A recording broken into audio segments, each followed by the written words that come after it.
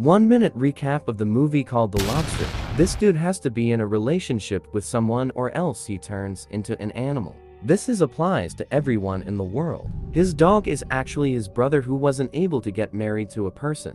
The dude stays at the special hotel and has 45 days to get with a person or else he gets turned into an animal. If the dude wants to become an animal, he wants to become a lobster. The dude tries to get some pussy and start a relationship with someone, but it never ends well and he always gets rejected. He tries to start something with this cold ugly bitch, but this woman ends up killing his dog by beating it to death, which was his brother. So the dude put her to sleep and turned her into a pig. The dude escapes the hotel and finds and falls with another brunette woman who was also a castaway. But she randomly turns blind and the dude flanks on her and continues to live as a castaway. Thanks for watching. Sub for more.